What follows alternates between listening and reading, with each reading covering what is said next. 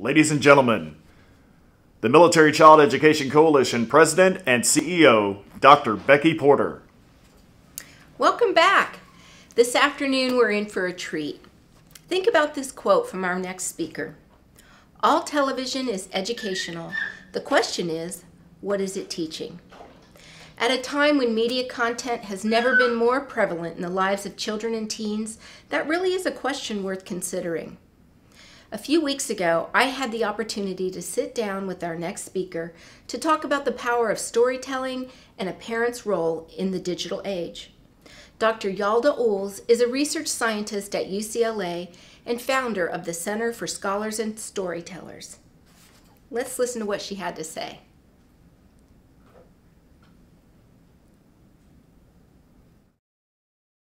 Welcome, everyone. I'm so happy today to be able to introduce our next presenter. Yalda T. Uhls, PhD, is a research scientist at UCLA and a nonprofit founder, the Center for Scholars and Storytellers. She has over 15 years of senior executive experience in the entertainment industry with MGM and Sony. Her expertise of how media content is created, as well as the science of how media affects children, informs her unique perspective. So without further delay, I'd like to turn it over now to Dr. Uhls. Thank you for joining us today. Thank you. Thank you so much for having me. Thank you, Becky. This is my second time presenting to this group. Last time was a few years ago. Things were a lot different. It was in person. But I'm honored and thrilled to share some of the work that I do, both on behalf of teaching children how to be safe in the digital world, and also on helping storytellers, people who create content, on how to create content that impacts youth positively. So I'm going to share my screen now, and I will give you a little presentation. And I wish I could answer questions live, but I'm sure if you have any questions, you can reach out to the email at the end of this presentation, and I'd be happy to answer anything. So as I said, my name is Yalda T. Uhls, and as you heard, I used to be a film exec. More on that in a minute. And this presentation is called The Power of Storytelling. So we'll start with a little bit about my background because it is very unique and informs my perspective.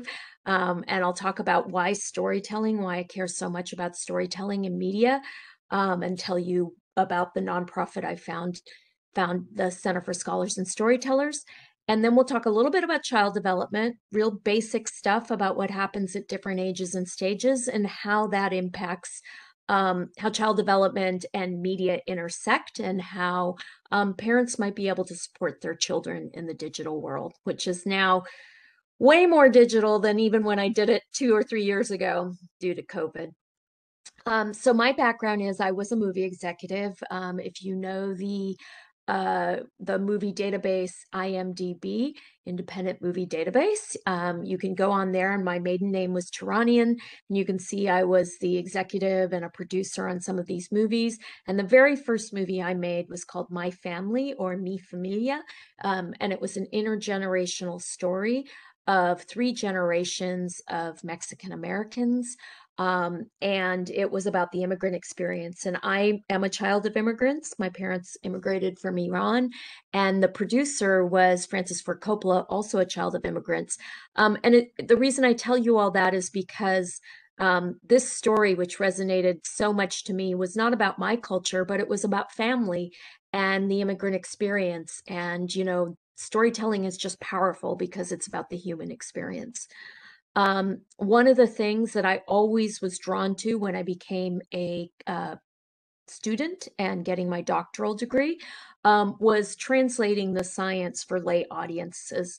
So while I was at UCLA, I worked to teach students and to teach myself how to translate psychological research so people could use it in their daily lives. And in particular, I was interested in supporting parents with my field of expertise, media, as I am a parent. My children are now 18 and 21, and they have survived, and I was able to apply everything that I learned in my PhD program to them. And I wrote a book called Media Moms and Digital Dads, a fact, not fear approach to parenting in the digital age, that was really a translation of research and applied to how to help parents navigate these tricky waters. So first I'm going to talk about storytelling and why it's more important than ever in an overly saturated media world. As you all know, media is basically something none of us can seem to get away from. And that's not so bad, because actually media messages have a lot of power to shape culture for social good. And one example around gender is that a few decades ago, when you would ask children, you would ask them, and this came from science, to draw a picture of a scientist, and they didn't gender it. Only 1% of all children drew female scientists. But today, 28% of all children draw female scientists, meaning that, they now believe women can be scientists, which they didn't in the past. And a large part of that is attributed to television, books, media, images, because that is one of the best ways to learn about different careers if you don't have a direct role model. But at the same time, of course, media can also promote harmful content. And this is a quote from a former FTC chairman who said that all TV is educational. Question is, what is it teaching? So it's really important that we consider, when content creators create media and when parents are choosing media for their kids, that you focus on the positive content and minimize the harmful content. And it's even more important today, and this is pre-COVID. There's more channels dedicated solely to kids than ever before. And with YouTube, there's tons and tons of channels there. They're spending more times on screen, and there's more channels every day. I mean, probably 40% of Netflix business is kids stuff. So if you think about it, all of this content's being created to target your kids, and it's made for kids, so it's really important for parents to pay attention to it. And the other big thing that's changed is mobile technology. So this is the world we were in pre-COVID. It's probably the world we're going back to. And smartphone ownership just has grown at a phenomenal rate. I mean, in 2007, the iPhone was introduced. In 2008, it had already penetrated 11% of the US owned smartphones. But now everybody owns them. So it's just been going, actually, this is age, 8-year-olds. 11% of 8-year-olds own smartphones in 2015.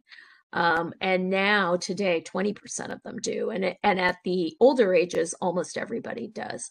And in 2014, the number of mobile devices worldwide surpassed the number of people. So you can imagine there are more mobile devices than there are toilets. And this really, really is what was a game changer with media. We can watch it anytime, anywhere, any place.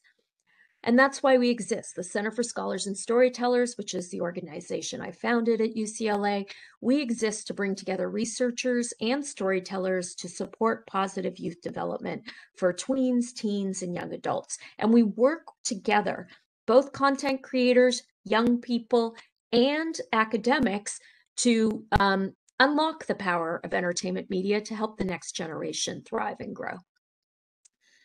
And we focus on youth because that's where many of them are. They're on screens, and this is a very sensitive developmental stage.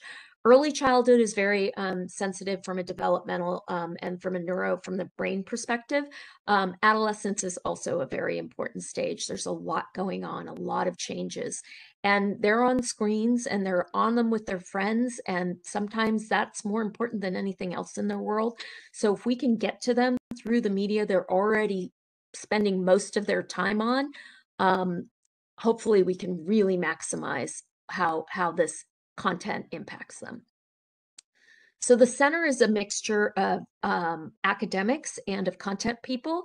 These are some of the academic collaborators. We have over 50 people that work with us from all sorts of different universities.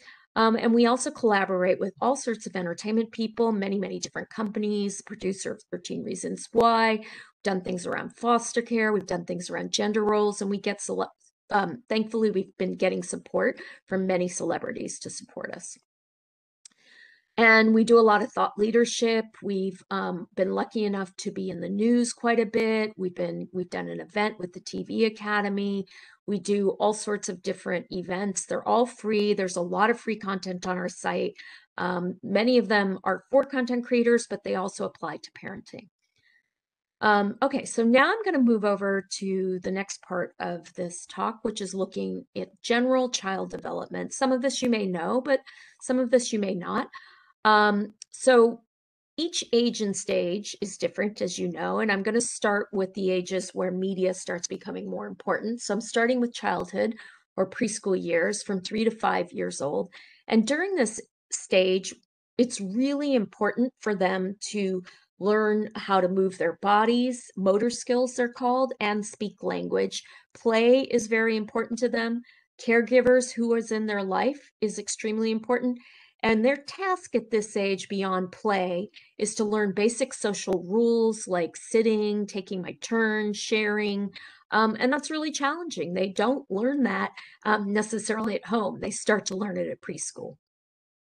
As they get a little bit older, they start to understand, oh, at 6 years old, they start to understand other people. Theory of mind comes into place. They realize people think differently, that maybe one way they behave at home is not the same way they should behave in a different area. They start becoming more and more logical. They're starting to pay attention to their friends, although adults are still the most important, and they're really attuned to rules. So it's a really good age for setting up rules and having them listen.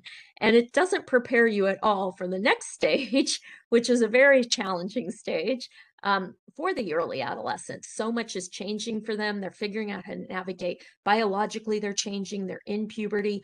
Often their social cognition turns on. They start thinking about the social world in a way they've never had before. They realize other people have different opinions of them and that there are rules that they need to follow. They're very attuned to popularity and image.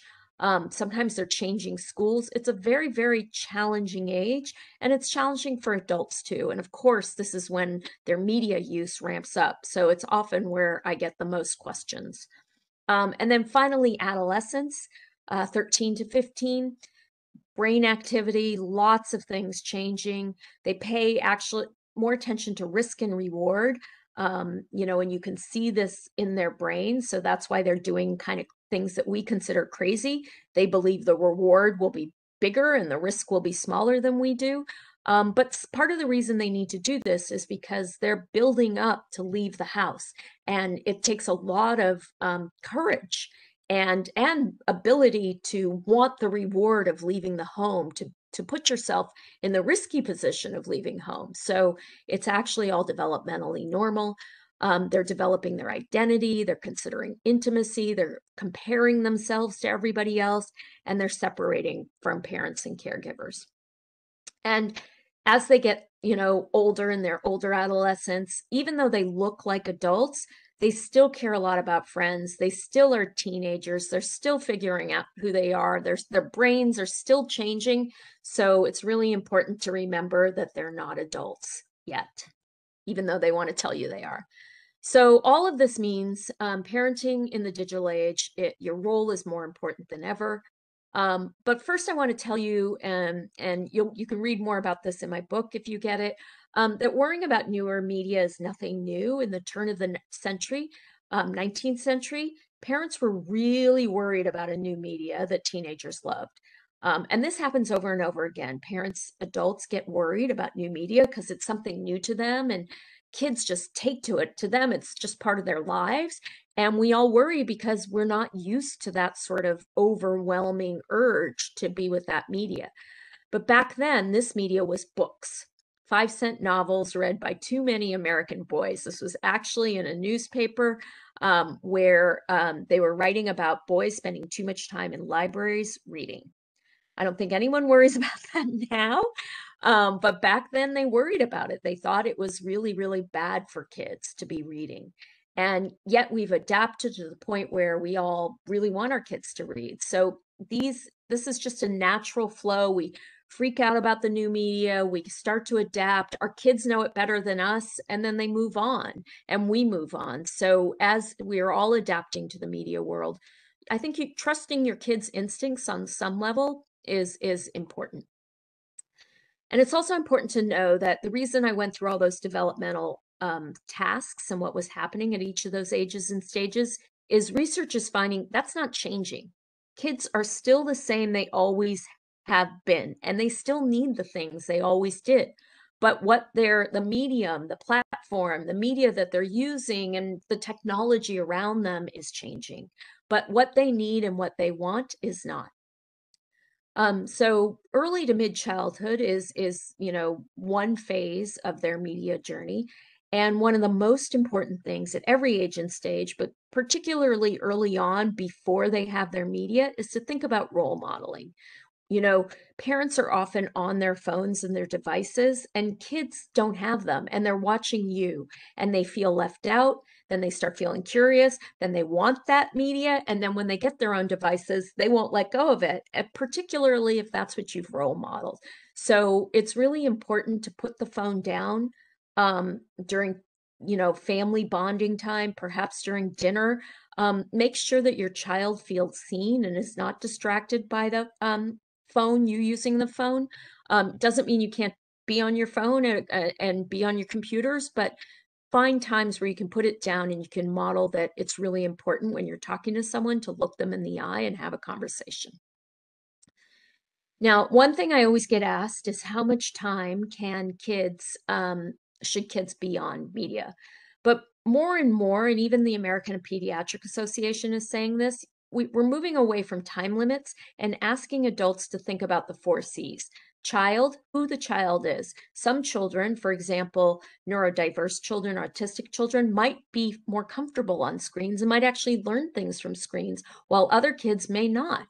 What's the context? If you look at this photo at the bottom, this kid is on his iPad, outside at the beach. Why with sunglasses on and a pacifier? That's not necessarily the context. If you compare it to this other boy up on the left, or at my left, he is on it, learning, engaging with an adult, and that's a different context.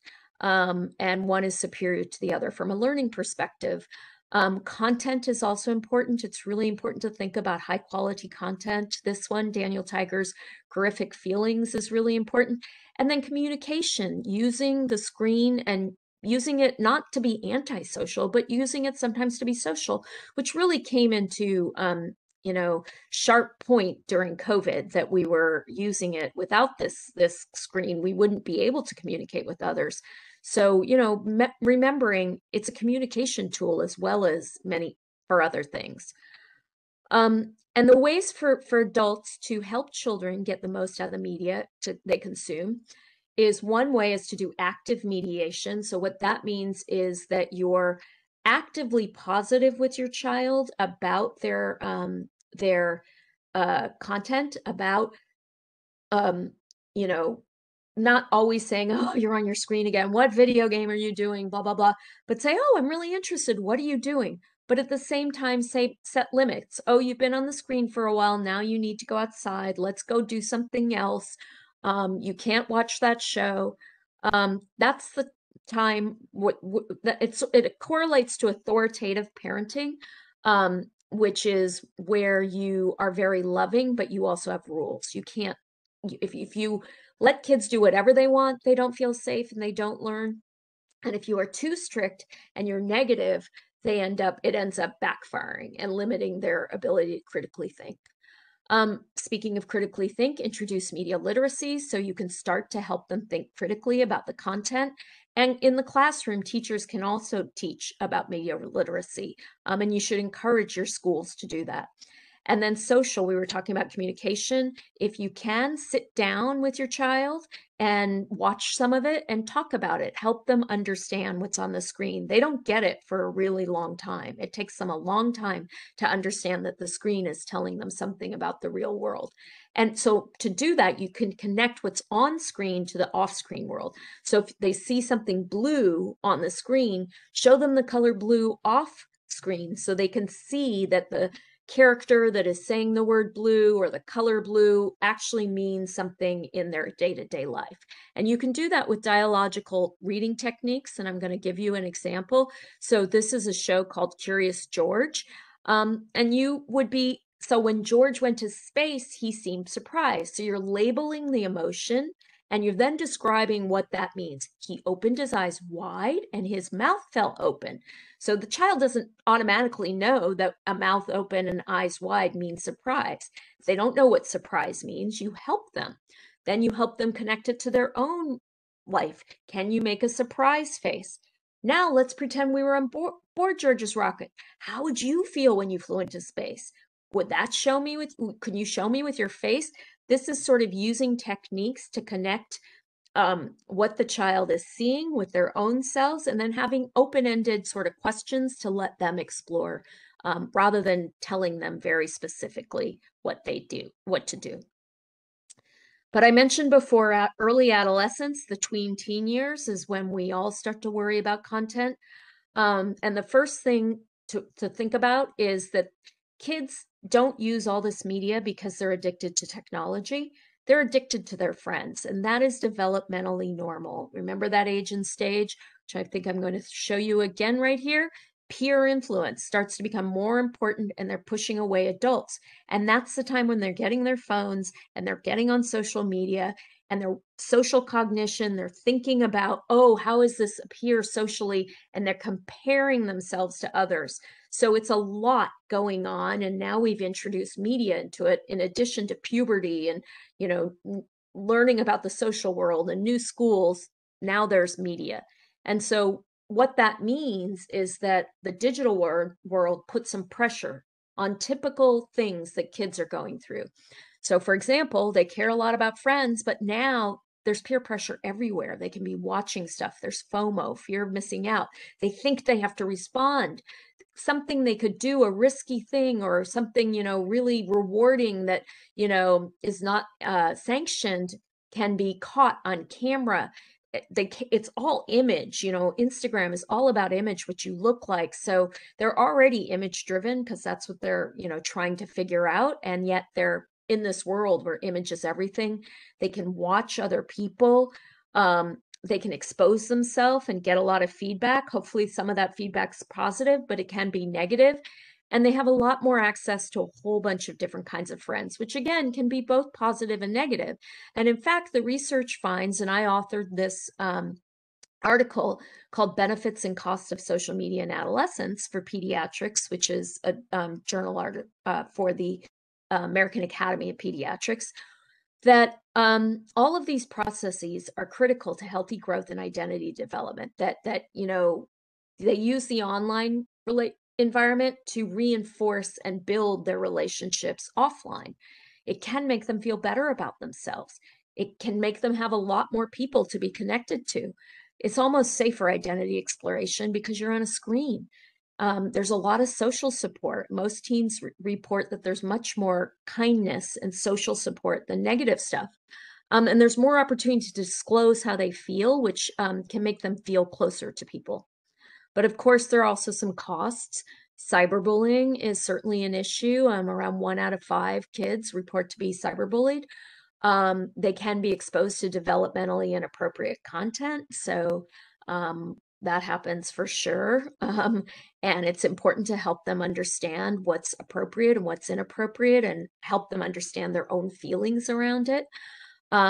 It can lead to depression. It can often lead to social anxiety.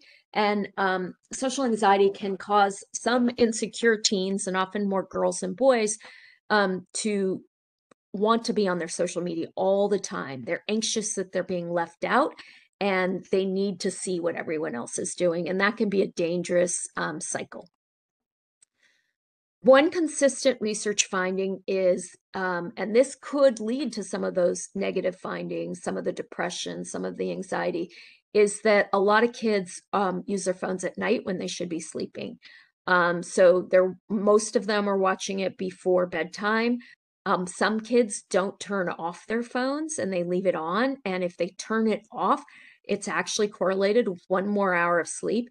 And lack of sleep can significantly impact mental health. All of the research now has found that sleep is one of the most important things you can do for both your physical and mental health. And it's really important in adolescence. So it's important to help your child recognize if their media use is impacting their sleep and how that might impact their behavior and their performance. Another thing I want to share with you is that the research on video games is actually quite positive. We often focus on negative findings and talk about addiction and aggression, but the reality is there's actually more findings on video games that are positive, providing that it's high quality content. And they can often be social. And in today's world, when kids were not able to hang out with each other, it was one of the only ways many kids could connect was on video games, playing video games. And in fact, for girls, they're even more positive.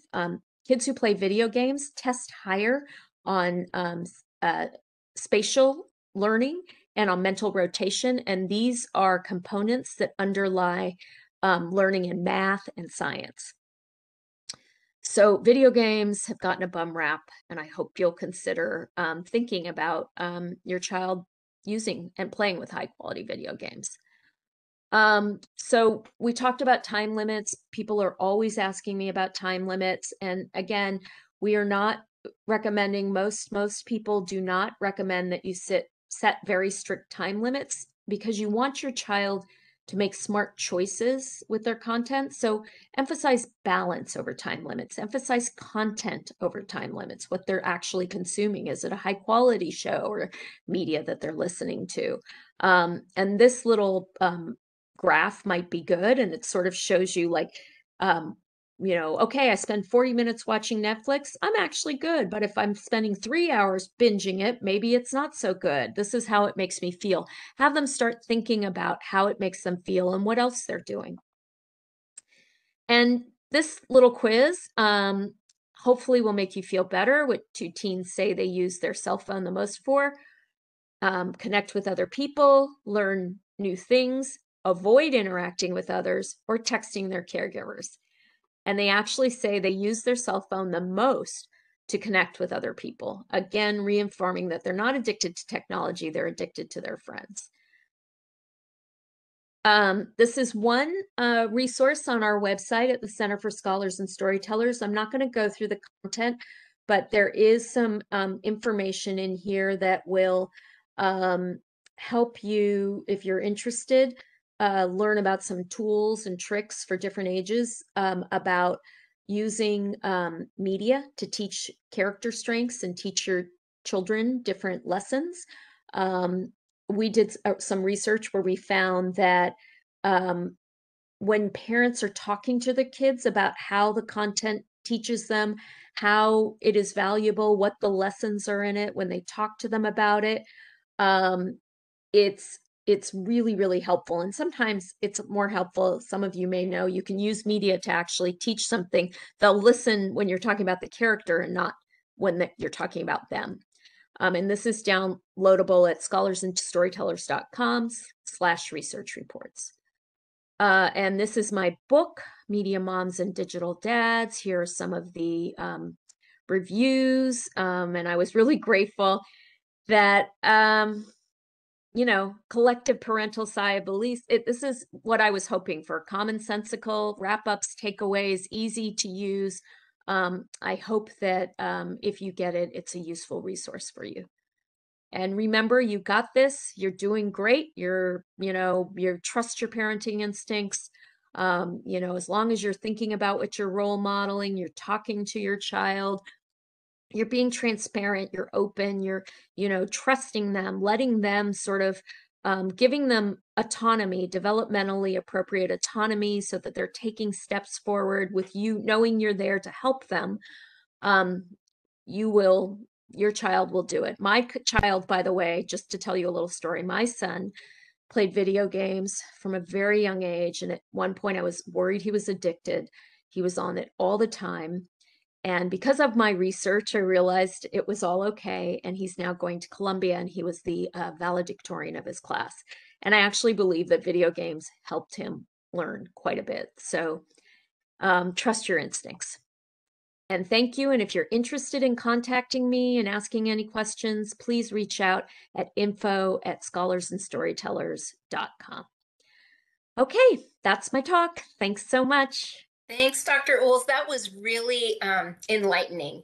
And I love how really what you're talking about and your book and your research all really speaks to the theme for our seminar, which is making kids, MIL kids and other military and other kids college work and life ready. I mean, when you talk about character development and positive youth development and how media can really kind of elevate that, it really is exciting. I'm so glad that you were able to share that with us today. Thanks so much. Oh, sure. I'm so glad. And I appreciate being asked back. And I love that you guys respond to this message. Some parents and some adults get so worried. They get very, very anxious, and that anxiety sort of doesn't allow them to be there for their kids. So I'm glad that your constituents are interested in this message, and because that's when you'll get the most out of this new world. Absolutely. Absolutely. Well, thanks again for being here today, and we look forward to inviting you back again. Again, I want to thank Dr. Uhls for sharing her insights and strategies with us.